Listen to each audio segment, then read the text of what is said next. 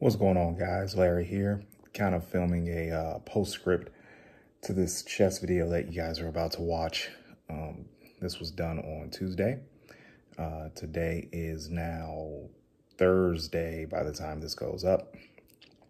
So didn't have a chance to do a full push workout, so I only focused on chest today. So this is a pretty basic workout, right? You have to understand that as much as people dissect the chest into sections and this, that, and the other, in my opinion, you want to pick exercises that will hit the chest from a variety of angles, but also you want to hit it. You want to use movements that will, I'm trying to say it correctly, hit the muscle at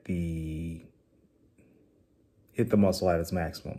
So trying to cover the largest bit of the muscle. So what does that? Compound exercises, big movements, things of that nature.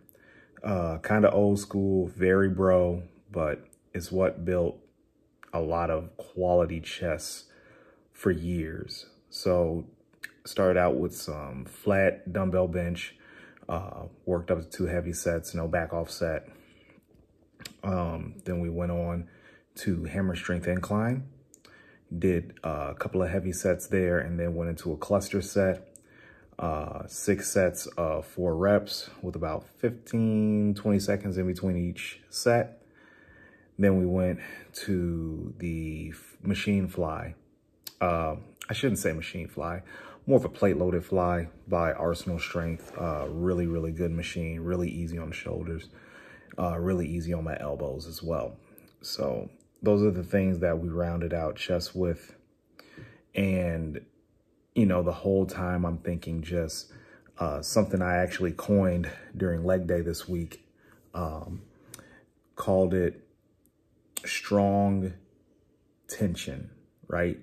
So when you train, there's an expectation, at least for me, when I train, there's an expectation of, am I going to be strong on this exercise?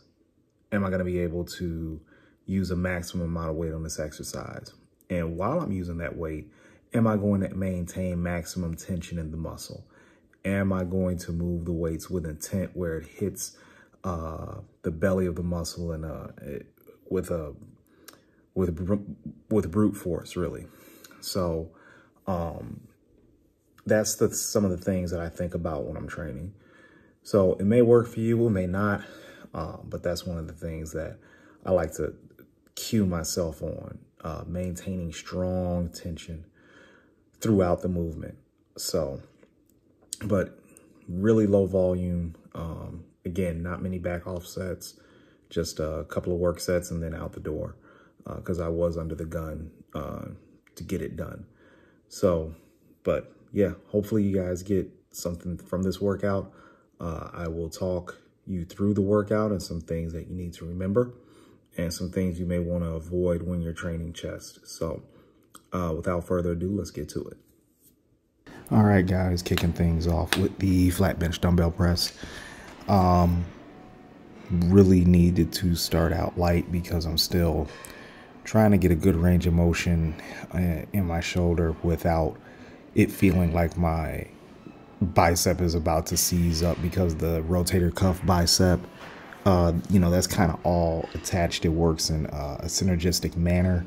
So at one point, like I said in the last couple of videos, my shoulders were giving me issues, and it really felt like things weren't going the way that I would like to go. So I went to see the chiro, and they just kind of adjusted things. They got my abduction up really good. So that's allowed me to use some heavier dumbbells, but I can tell definitely there's a strength decline, which I'm trying to really close the gap on. It's been harder than I would like, but I got up to 135-pound dumbbells here at Bob's. Not the biggest fan of the Ivanko dumbbell handles here because they're actually a lot smaller than what's at Iron Heaven. But I went ahead and did work anyway with them. So these are 135 pounds. I'm sorry, those were 110s I did last time. So I got around about 6 to 8 reps. no spot, of course, and just really just trying to grind out the reps. So I wanted 2 sets here with 135, and I was able to accomplish that. Only I got 4 reps with this set that you're about to see here. So really just trying to make the chest thick. Like I told somebody at work today, I don't have to lift that heavy, but I want to lift that heavy in case I get tried on the street because, you know, people. Here we go to the incline hammer press, probably my most favorite chest builder of all time right now in this particular stage of my training lifespan. So really easy on the joints, doesn't kill me. The strength to fatigue ratio, very much on the side of strength with minimal fatigue. So instead of just piling a bunch of weight on, I only added a 10-pound plate, which proved to be fruitful. And I've cut it down here, and I just did a cluster set. I tried to do it muscle round style, 6 sets of 4, but I was only able to get 5. This really blew up my chest. And the main thing that you want to think of when you're using the hammer incline is not coming all the way back, that you're kind of tucking your elbows. You're not bringing them like straight back. I'm just kind of tucking them. And I really just want that chest contraction at the top. If you're really a sadomasochist, you can attach bands to it, which is really, really difficult. So this is a good basic chest workout, guys. So we did about 3 sets on the incline, 3 sets here included with a cluster. And now you're looking at flies on the Arsenal Strength plate loaded machine. And I did that for about 4 sets as well. I kept the rep range pretty much up there, around about 12 reps. I could have dropped the weight and went for 15. But I think 12 was a good starting point. And we'll try to progress on this as much as we can. So yeah, that's it. That's the workout. I did triceps for about 150 total reps on the press down. That felt really good because this was supposed to be a chest, shoulder, and triceps workout, but it didn't work out that way. I was only able to do chest. But if you have any questions, please like and subscribe. Let me know.